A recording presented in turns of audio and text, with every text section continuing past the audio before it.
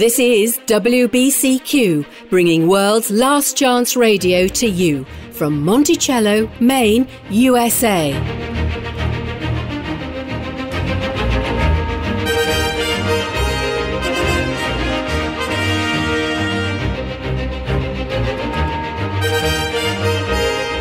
Violent crime, political unrest, financial instability. Everything points to an impending crisis, a crisis like no other. Tune in to World's Last Chance Radio to learn how you can spiritually prepare for what lies ahead. WLC Radio, preparing a people for the Saviour's imminent return.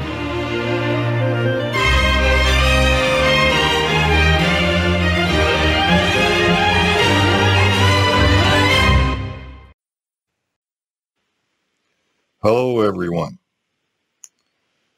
Several years ago, there was a debate between Michael Brown and James White, representing Trinitarians, and Anthony Buzzard and Joseph Good, representing Unitarians. And in that debate, Brown and White brought up Revelation 5:12-14,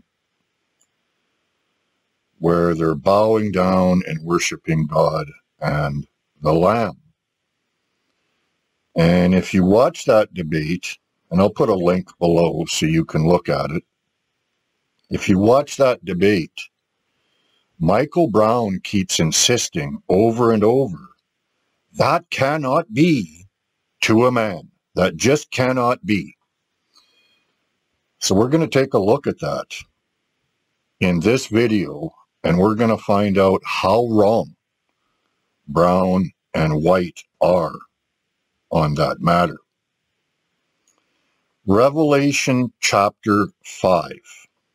Then I looked, and I heard the voice of many angels around the throne, and the living creatures and the elders, and the number of them was myriads of myriads, and thousands of thousands, saying with a loud voice, Worthy is the Lamb that was slain to receive power and riches and wisdom and might and honor and glory and blessing. And every created thing which is in heaven and on the earth and under the earth and on the sea and all things in them, I heard saying, to him who sits on the throne and to the Lamb, blessing and honor and glory and dominion forever and ever. And the four living creatures kept saying, Amen. And the elders fell down and worshipped. And so in that debate, Michael Brown is insisting this just cannot be toward a man. First, this word that is translated as worshipped is the Greek word proskuneo. And that is a word which basically just means bowing down in submission to or subjection to a higher authority. That's what it means in Scripture. And you'll see that there's all kinds of examples in the Scriptures where men are bowing down before other men using this word. Worthy is the Lamb. Worthy is the Lamb. To him who sits on the throne and to the Lamb to receive this worship. All creation bowing down before God and the Lamb. Let's just go look at the context. The information in the context tells Brown that they're bowing down before a man. I saw in the right hand of him who sat on the throne a book, written inside and on the back, sealed up with 7 seals. And I saw a mighty angel proclaiming with a loud voice, Who is worthy to open the book and to break its seals. Who is worthy? And no one in heaven or on the earth or under the earth was able to open the book or to look into it. Then I wept greatly because no one was found worthy to open the book or to look into it. And one of the elders said to me, "Stop weeping. Behold, the Lion, the one being out of the tribe of Judah, the root of David, has overcome so as to open the book and its 7 seals." A human being is in view, a descendant of David of the tribe of Judah. Behold the Lion, the one being out of the tribe of Judah. A lamb standing as if slain. The 24 elders fell down before the Lamb. The 24 elders fell down before the Lamb. The Lamb who was slain, for you were slain, and with your blood you purchased for God men from every tribe and tongue and people and nation. A lamb who was dead. They're bowing down to a man who was a carcass of flesh, hanging lifeless and dead on a cross, a sacrificial lamb, a dead human who God raised from the dead. By definition, they are bowing down before a human being who had been dead. A lamb is that. He's the sacrificial lamb. By definition, this lamb was a human. Michael Brown is arguing that this could not be toward a human, a man. By definition, the lamb is a human being who was dead. Even in their own doctrine, Trinitarians argue that God the Son had to become a man so he could die on a cross. The lamb is by definition a human who was dead, a dead corpse, a dead carcass of flesh. They're bowing down before someone who was a dead carcass, stone dead, a human being. The lamb who had been slain, a man who had been a corpse of dead flesh, hanging on a cross, taken down from the cross, a dead corpse laying in a tomb, a dead lamb. By definition, they're bowing down before a lamb who is by definition a man, a human being who was dead. We need to look no further. The answer is right in front of Brown's nose. Is that dead corpse hanging on the cross God the Son? Are they carrying God the Son to the tomb? Are they putting God in a tomb? Is God laying dead in the tomb? In Trinity world, God the Son is immortal, which by definition means he cannot be dead. The person God the Son cannot be dead. God the Son has a divine nature which cannot be dead. God the Son also has an immortal human soul, which by definition cannot be dead. That's what immortal means. You cannot be dead.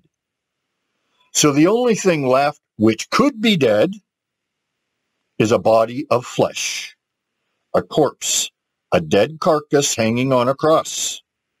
That is what they are bowing down to in Revelation 5. A lamb that had been slain, a dead man, a dead carcass of flesh that God raised from the dead. By definition, the lamb was a dead body hanging on the cross, and that's what they are bowing down to. Worthy is the lamb that was slain. The elders fell down before a human being who had been dead. By definition, they are bowing down before a created thing. A lamb who had been stone dead, a human being who had been dead, slain, dead. Otherwise, he wouldn't be the lamb. Not only so, we are told this is why this man is worthy. Worthy are you to take the book and break its seals, for you were slain, and with your blood you purchased for God men. Worthy is the lamb that was slain. To him who sits on the throne and to the lamb. A lamb that was dead. By definition, a human being, a man. And here is why they're bowing down to this man. He, God the Father, raised him from the dead. Again, that's a man. From the dead, and seated him at his right hand in the heavenlies, far above all rule and authority and power and dominion and every name that is named, not only in this age, but also in the one to come. And he put all things in subjection under his feet.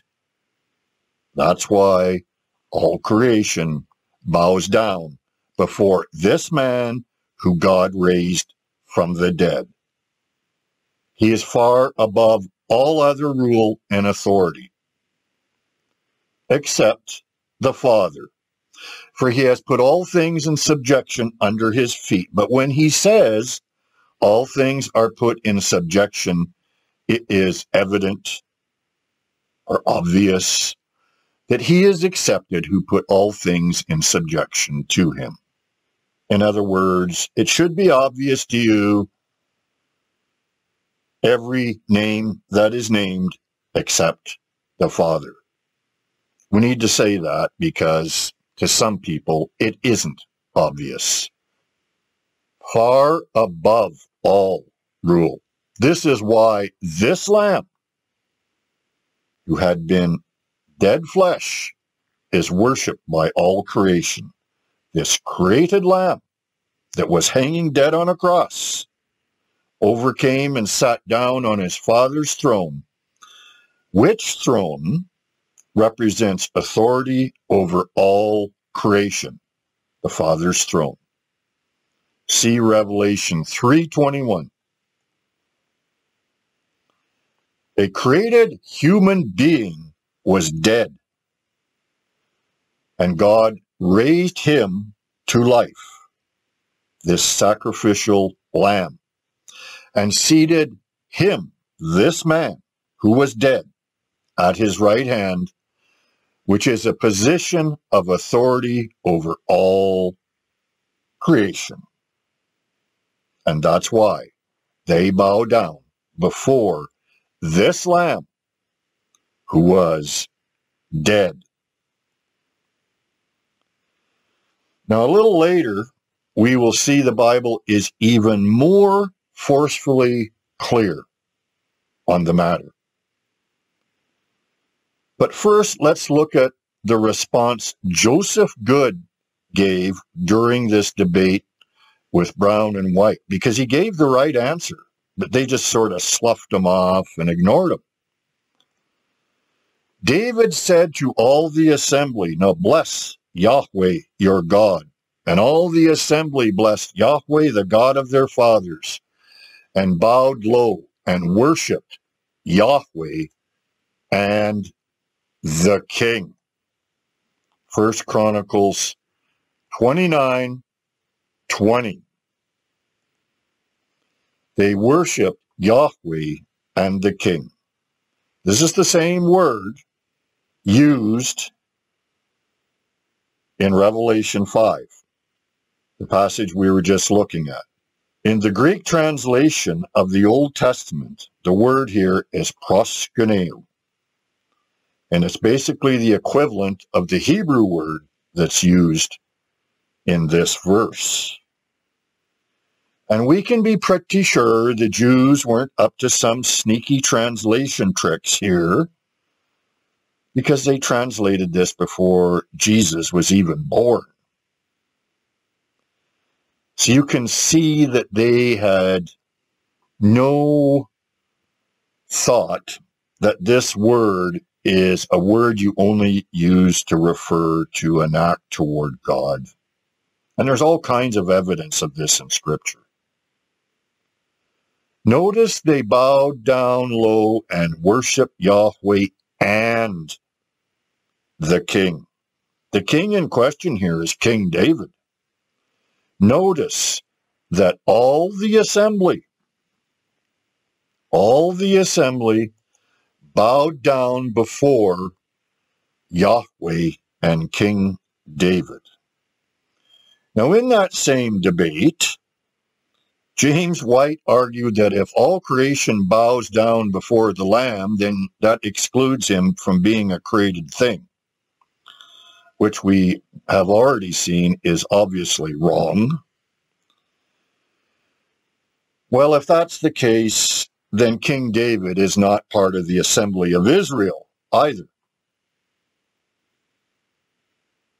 That was White's silly little argument that he had in that debate. By the same token, King David is not an Israelite in this verse, because all the assembly bowed down before King David. Why is that happening? Now, you'll also see, if you watch that debate, when Joseph Good brings this up, Michael Brown tries to come back to this idea that, well, you can do certain things before a human king, but not in a religious context. In a religious context, it's different, right? And that's what he was trying to spin. Does this look like it just might be a religious context? Bless Yahweh your God. And all the assembly blessed Yahweh, the God of their fathers, and bowed down low and worshiped Yahweh and the king. Seems to be a religious context. So why is this happening? Why are they bowing down before Yahweh and the king? And notice what David said to them. Bless Yahweh your God. Bless Yahweh. And so what do? They bowed down low and worshipped Yahweh and King David. What? Why? Well, the Bible tells us why plainly and clearly and unambiguously. If you keep reading, 3 verses later, it says, Then Solomon sat on the throne of Yahweh, the throne of God, as king instead of his father David. 1 Chronicles 29:20-23. Solomon sat on the throne of God. That's what it says. Well, what does that mean? David and Solomon had sat upon the throne of God over the kingdom of God. The kingdom of God in this context is the people of Israel. And a throne represents kingly authority, right? A king sits in a fancy king chair we call a throne. God's throne represents his kingly authority.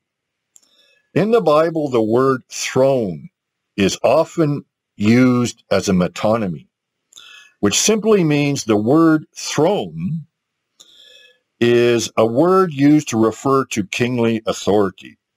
For example, when Gabriel says to Mary that he will receive the throne of his father David, referring to baby Jesus receiving the throne of his father David. Well, that obviously doesn't mean that God preserved a 1,000-year-old fancy king chair that King David sat on, and he's going to keep it for Jesus to sit on. It's not about a real chair. It's about the same kind of kingly authority. God was the only king of Israel, but at 1 Samuel 8, Israel rejected God as their king, demanding to have a human king. They wanted to be like all the other nations and have a human king. And God warned them about the consequences, but they still demanded to have a human king. So God granted it to them. Israel then had a human king between them and God. This human king executed the authority of God's throne, which means he, this human king, reigned as king on God's behalf, being anointed by God's Spirit. So what that means is to sit on the throne of God is now this human king was executing the authority of king that was really God's authority, because God was supposed to be their king. So to bow before this throne was to bow before God himself, because this human king was God's anointed authority, who ruled his kingdom in God's name, who ruled God's kingdom in God's name. And when you read Philippians 2:9-11, which we'll look at in a bit, you need to understand this, because this is what's going on with Jesus as well. So to bless Yahweh, their God, the Israelites bowed down before King David, the man who was appointed this kingly authority by God to exercise the kingly authority of God's throne. In other words, since Israel wanted a human king instead of God as their king, it was now a human king who executed God's kingly authority over his, God's kingdom, the people of Israel. And yes, David was a created human. They were bowing down before a created human. And so was his descendant, the son of David, Jesus of Nazareth. So by bowing down before King David, the Israelites are bowing down before their God. And that doesn't mean King David is their God. They're bowing down before God's authority, King David. And by bowing down before God's appointed authority, his delegated authority, they are bowing down before their God. Same thing happened with Pharaoh and Joseph. To be an Egyptian and to come and bow down before Joseph, you were bowing down before Pharaoh, because Joseph was how Pharaoh was ruling Egypt. Same kind of idea. That proskuneo worship cannot be given to a human being is a fabricated myth, which is relentlessly perpetuated in Trinity world. Lies. They tell all kinds of lies about this. Here's an interesting verse for you to think about. Behold, I will make them of the synagogue of Satan, which say they are Jews and are not, but do lie. Behold, I will make them to come and worship before thy feet. Revelation 3:9, King James Version. See, when the King James translators translated this word worship in English, it didn't mean an act only due to God. This is what Trinitarians have been perpetuating. And it's the same Greek word. This Greek word just means to bow down before a higher authority. And that's why it's used all throughout the Greek translation of the Old Testament and in the New Testament to refer to bowing down in subjection to a higher authority. David and Solomon were given God's kingly authority over the kingdom of God, the people of Israel. The promised son of David, Jesus, was raised from the dead and given all authority over all creation, the authority of God's heavenly throne. All authority in heaven and on earth has been given to me. That's what happened when he sat down at the right hand of God. Second in command. There's only one who is higher than Jesus, God the Father. And that's why it says he sits at the right hand of God the Father. We are told why this man is worthy. Why is this man worthy? Because he was slain. And so what did God do? He raised him and seated him at his right hand. Having made purification of sins, he sat down at the right hand of the Majesty on high, having become as much superior to the angels as he has inherited a more excellent name than them. What did we read in Ephesians chapter 1? A name that is above every name. He inherited this name when God raised him from the dead. He became superior to the angels. God doesn't need to become superior to the angels, but a man would. Through the resurrection of Jesus Christ, who is at the right hand of God. See, there's that language again. Having gone into heaven, angels and authorities and powers, having been subjected to him. That's why they need to bow down to him. He's a higher authority. He became superior to the angels. He raised him from the dead and seated him at his right hand in the heavenlies, far above all rule and authority and power and dominion and every name that is named. Or as the Hebrews writer said, he has inherited a better name than the angels.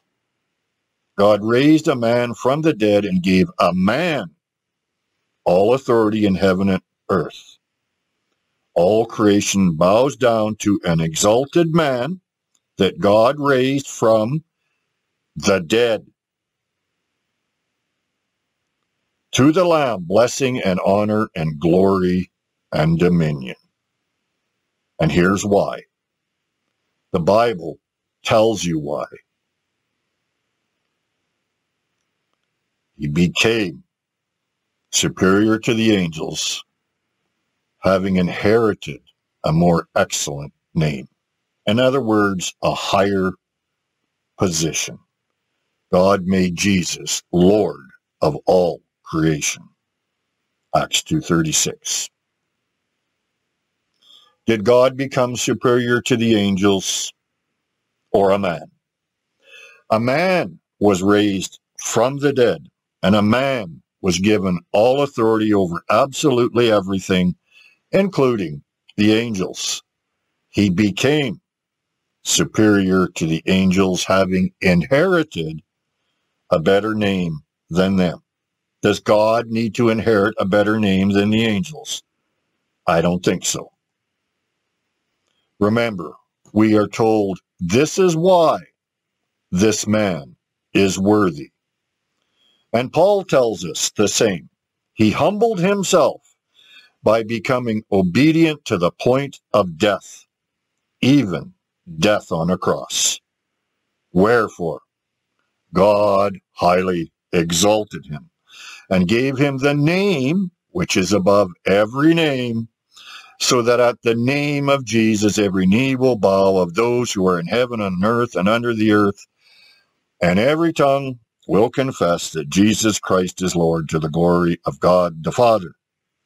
Paul tells us this man is worthy for the very same reason that we read in Revelation chapter 5. This man was obedient to the point of death. He was slain, dead, a dead carcass. And so God highly exalted him and gave him the name which is above every name. Same thing we read in Ephesians. Same thing we're reading at Hebrews 1:3-4. When Paul says this in Philippians chapter 2, there's an allusion to Isaiah 45:23, where Yahweh, the God of Israel, speaks these words. And so Trinitarians, like James White in this very same debate, concludes Jesus is Yahweh. And here's what it says: I have sworn by myself, the word has gone forth from my mouth in righteousness, and will not turn back, that to me every knee will bow, every tongue will swear, or confess, if you like. Isaiah 45:23. So you can see how a short-sighted Trinitarian gets this notion, right? How about if we actually read the context and see what happens with this claim that James White makes in that debate? And there is no other God besides me. Did Jesus say that? A righteous God and a Savior. There is none except me. Did Jesus say that?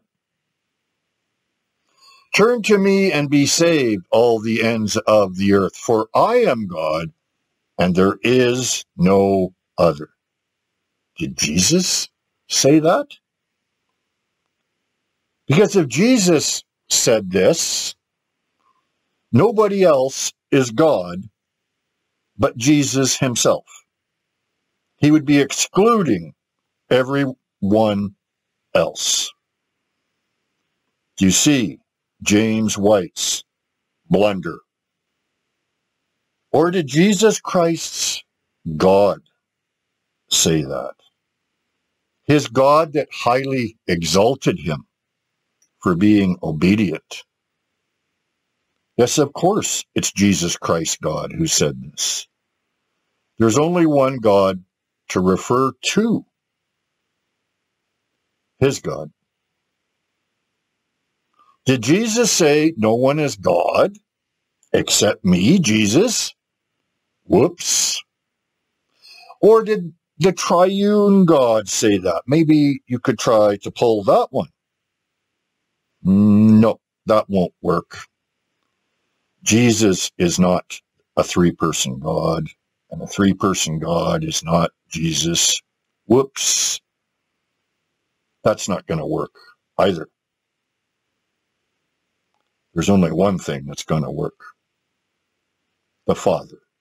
And that's why this verse ends, this passage, to the glory of the Father at Philippians 2:11. Note how Trinitarians like James White shoot themselves in the foot here.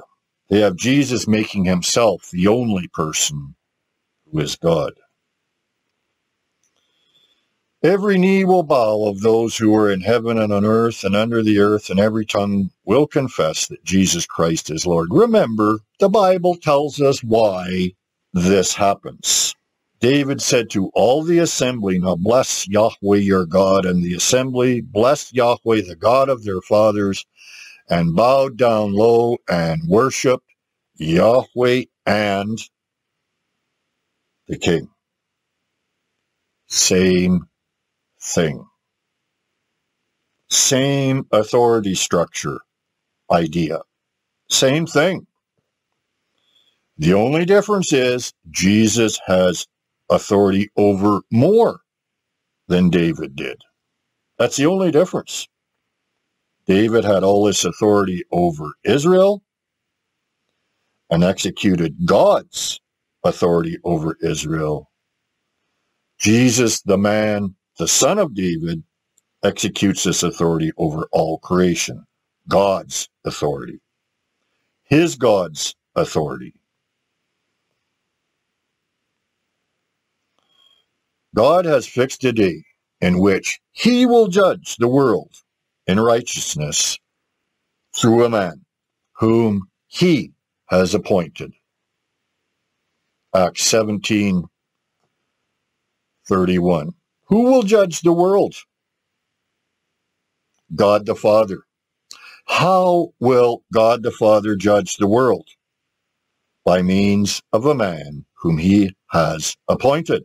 Do you think that might be why Philippians 2:11 says, to the glory of God the Father? God highly exalted him through a man whom he has appointed. The day of wrath and revelation of the righteous judgment of God, who will render to each person according to his works. On the day when God will judge the secrets of men through Jesus Christ, according to my gospel. Same thing. Who's going to judge? God the Father will judge. How's he going to do it? Through a man he has appointed. Do you think that might be what's going on at Philippians 2:8-11? To the glory of the Father. Of course, this is to the glory of the Father, since he, the Father, is responsible for it all. He raised this man from the dead. The Father seated this man at his right hand, making him Lord of all creation. And the Father has appointed this man, through whom he, the Father, will judge the world. To bow down before the man, Jesus, is to bow down before God the Father's kingly authority. His own authority. Jesus, whom he has appointed, is the man. Jesus, God's anointed one, a man who became superior to angels when God seated him at his right hand in the heavenlies, and through whom he, the Father, will judge the world to the glory of the Father. It's as plain as the nose on your face. If you would actually read the Bible instead of it's as plain as the nose on your face. If you would actually read your Bible instead of appealing to your man-made doctrines. For God did not subject to angels the world to come, concerning which we are speaking. But one has testified somewhere, saying, what is man that you remember him, or the Son of Man that you are concerned about him? You have made him a little lower than the angels. You have crowned him with glory and honor, and have appointed him over the works of your hands. You have put all things in subjection under his feet. For in subjecting all things to him, he left nothing that is not subject to him. Boy, that is plain. What is man that you remember him, or the Son of Man that you are concerned about him? You have made a man a little lower than the angels. You have crowned a man with glory and honor, and have appointed a man over the works of your hands. You have put all things in subjection under a man's feet. For in subjecting all things to a man, he left nothing that is not subject to a man. A man. God has put a man in charge. A man who was a dead carcass on the cross, a dead lamb. And he has raised him from the dead and gave him all authority, and that is why all creation bows down before a man. In that debate, Michael Brown insisted over and over that this worship of the Lamb in Revelation 5 cannot be to a man. Just go watch it. And then he goes even further and says, it's because he's got a divine ousia. Really? Is that what the Bible says? He's got one of those divine ousia dealies, and that's why the angels are bowing down before him? We are told why all creation bows down to a man. Brown argues it's because he's got a divine ousia, something you'll find nowhere in Scripture. The Bible says otherwise. The Bible tells us why all creation bows down to this man. All creation bows down to a human being because God exalted him, who was a dead man, to a position above the angels and subjected all the works of his hands to a man, the man Jesus. Worthy is the Lamb who was slain. Michael Brown is blind because his idolatry has made him blind. Pray for Michael Brown. And here's the best part of it all. In that passage we just read from Hebrews chapter 2, the writer is quoting Psalm 8. Let's go read Psalm 8, which is about the creation of man and his rule. O Lord, our Lord, how majestic is your name in all the earth. When I consider your heavens, the work of your fingers, the moon and the stars, which you have ordained, what is man that you are mindful of him, and the son of man that you care for him? You have made him a little lower than Elohim, and you crown him with glory and majesty. You make him to rule over the works of your hands. You have put all things under his feet, all sheep and oxen, and also the beasts of the field, the birds of the heavens, and the fish of the sea, whatever passes through the paths of the sea. Psalm 8. You have made him a little lower than Elohim. The Greek translation of the Old Testament has this as angels. And that is what the Hebrews writer is quoting. And so he endorses the idea that, yes, angels can be called Elohim. And this isn't the only passage where that happens. And notice what this passage is about. It's about when God created man in Genesis, and he gave to him to rule over the works of his hands. Then God said, let us make man in our image according to our likeness, and let them rule over the fish of the sea, and over the birds of the sky, and over the cattle, and over all the earth, and over every creeping thing that creeps on the earth. God created man in his own image. In the image of God, he created him. Male and female, he created them. God blessed them, and God said to them, "Be fruitful and multiply and fill the earth and subdue it and rule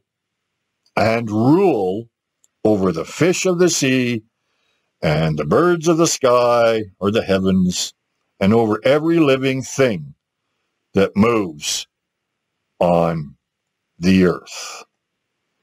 What's Psalm 8 about? Psalm 8 is about what God did in Genesis when he made man. And that is what the Hebrews writer is quoting in chapter 2. He's quoting from Psalm 8, which is about the creation of man. And here he's saying that God has subjected everything to a man named Jesus, a created man. This is why all creation bows down to a man who had been dead. God raised him from the dead and gave him all authority in heaven and on earth. Worthy is the Lamb that was slain to receive power and riches and wisdom and might and honor and glory and blessing. A Lamb who had been a dead carcass of flesh on a cross. To him who sits on the throne and to the Lamb, blessing and honor and glory and dominion forever and ever. The Lamb who had been a dead corpse of flesh laying in a tomb. The Bible tells us plainly, over and over actually, that they are bowing down before a lamb who was slain, a human being who was a dead carcass of flesh, hanging dead on a cross. The Bible also tells us why this human being is worthy to receive these things. This man was obedient unto death, and so he is worthy. This one had overcome. The Lion from the tribe of Judah overcame. And the Bible also tells us why. All creation bows down to this human being who had been a corpse of flesh laying dead in a tomb. God the Father raised this human from the dead, stone dead, and gave him all authority in heaven and earth. A man who had been dead. This man overcame and sat down on his Father's throne, which by definition means he was given the right to execute the kingly authority that throne represents. His God's throne. It's plain and unambiguous, but Trinity idolaters don't want to see the plain truth, which defies their own idol and their idolatry. Turn from your idolatry to serve the living God. There's only one God to refer to. One true God, and that only true God is Jesus Christ God, the God and Father of our Lord Jesus Christ. Repent and believe the good news of Jesus Christ and the kingdom of his God.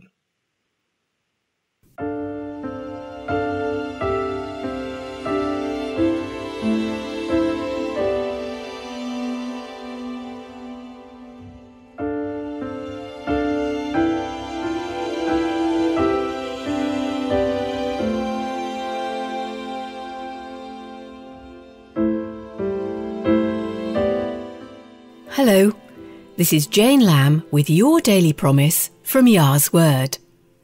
In 2015, doctors in Brazil diagnosed Maria da Costa with a brain tumour. Tests revealed that the tumour was benign, which was wonderful news, but the location of the tumour was the problem.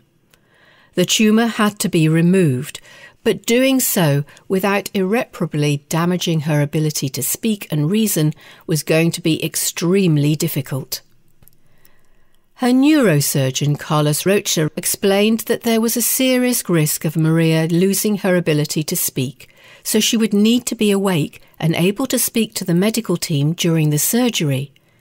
This is actually standard operating procedure for this type of risky surgery. Dr. Rocha recalls, quote, "We had prearranged to do speech mapping with electrical stimuli to the brain and tests during surgery asking her to name objects and colours, read and talk," unquote. Maria, however, had a better idea. She shocked the entire medical team when she began to sing. Remembering that frightening time, she says, quote, "I wanted to feel confident during surgery and have some sort of control in my own way. My song thanked God for my life and for giving me the strength to fight and win through this difficult health battle that had been hanging over me since 2015, unquote. Maria's strong faith in singing through her ordeal deeply moved her doctors.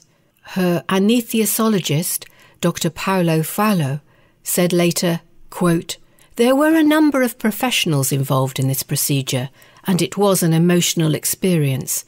Everyone couldn't stop talking about her courage," unquote. The complicated surgery took 8 hours, but just 4 days later, Maria was headed home, walking, talking and praising Yah for his loving watch care over her. Isaiah 26 verse 3 says, quote, "You will keep him in perfect peace, whose mind is stayed on you, because he trusts in you," unquote. In a time of extreme stress with the potential for devastating failure, Maria trusted in her Heavenly Father, and he carried her through. He'll do the same for you too. 1 Thessalonians chapter 5 verses 23 and 24 says, quote, "Now may the God of peace himself sanctify you completely, and may your whole spirit, soul and body be preserved blameless at the coming of our Lord Yahushua Christ. He who calls you is faithful, who also will do it." We have been given great and precious promises. Go and start claiming.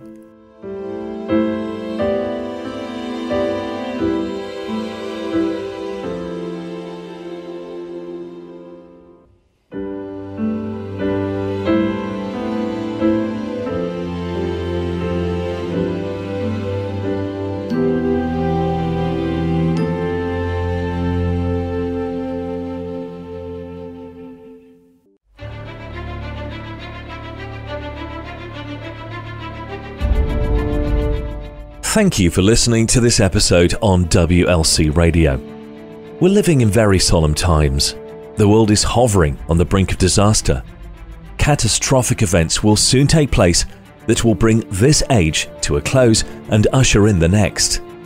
In His great mercy, Yahuwah has revealed through prophecy what the future holds. Revelation 8 foretells a series of events, each one worse than the last, that will devastate the earth. The world's food supplies will be decimated. Famine and its accompanying pestilence will result. The earth's fresh water supplies will also be affected. Revelation 9 reveals that demons will impersonate extraterrestrials. The terror and devastation of this so-called alien invasion will make people desperate for safety at any cost. The freedom to live and worship as the conscience dictates will become a thing of the past. Many lives will be lost during this series of events, and when the mark of the beast is enforced, there will be martyrs. Each event prepares for the next crisis. In one long-last call of mercy to repent, for Yahuwah is not willing that any should perish, but that all should come to repentance. Shortly following the events described in Revelation 8 and 9, the 7 last plagues will be poured out. These plagues and the earlier trumpets will wreak havoc on the earth and cause unprecedented destruction and misery.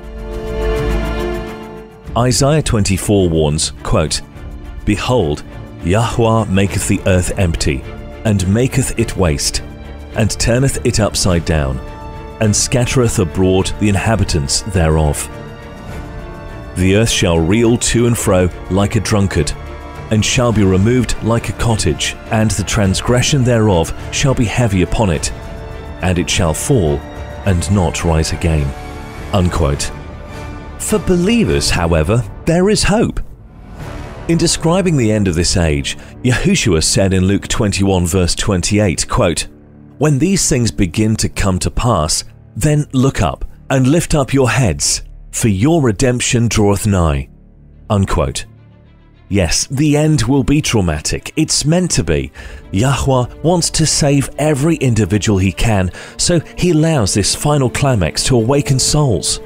But the gospel of the kingdom of Yah is that, beyond the traumatic events of the near future, an eternity of bliss awaits all who accept Yah's gift of salvation. When Yahushua returns, all who've died trusting in the merits of the crucified and risen Savior will be raised back to life in the first resurrection. Yahushua will then set up Yah's kingdom on earth. He and the redeemed will reign jointly on the earth for the first 1,000 years of eternity.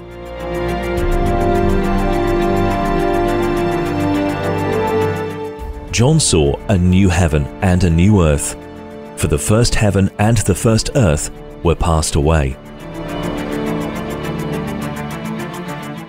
If you wish to join with the redeemed of all ages, living a life that measures with the life of Yahuwah, make the choice.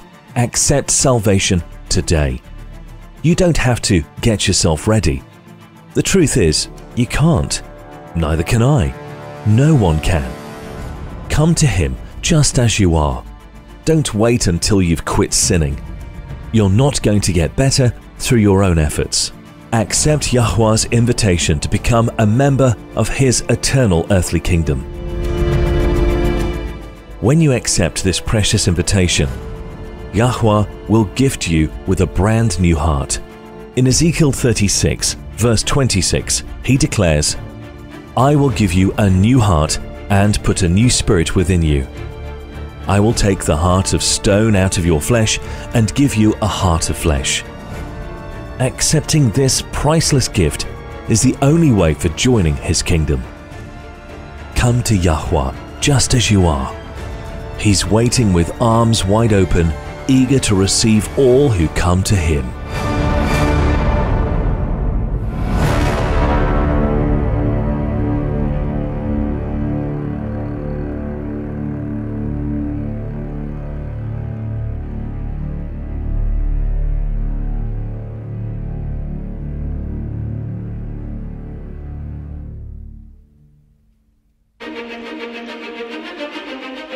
If you're enjoying WLC Radio, invite your friends to listen in too. If you know someone interested in last day events, or you have a Bible study partner, tell them about our website, worldslastchance.com.